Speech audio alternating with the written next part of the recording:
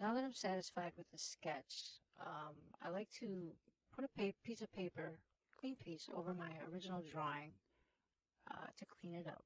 Just so I hate erasing, but it's kind of like layers, I guess, in Photoshop, which I don't use very much. At some point, I will, um, I guess, make an attempt to try using it. But this is pretty much tracing. Now, I noticed I said before I don't like to trace, but that's other people's images. I like to trace my own stuff just to clean it up. As a matter of fact, sometimes I don't like to trace my own stuff because a lot of times it doesn't turn out as well as the first sketch, which is very frustrating because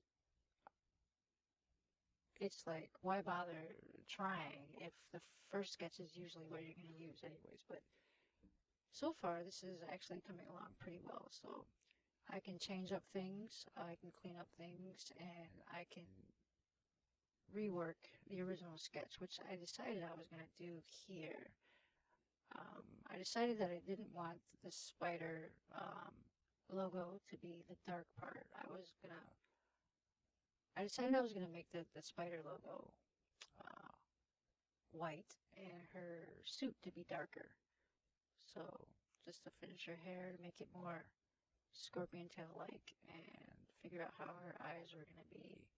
And now I'm going to shade the dark parts with I guess traditional comic book shading.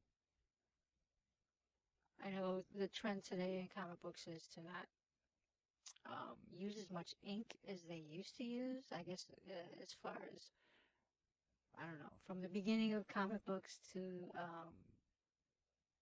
the late 90s, early 2000s. Now it's just to illustrate, I guess, and leave more room for the colorist, which I love the new colors, but I also love to ink.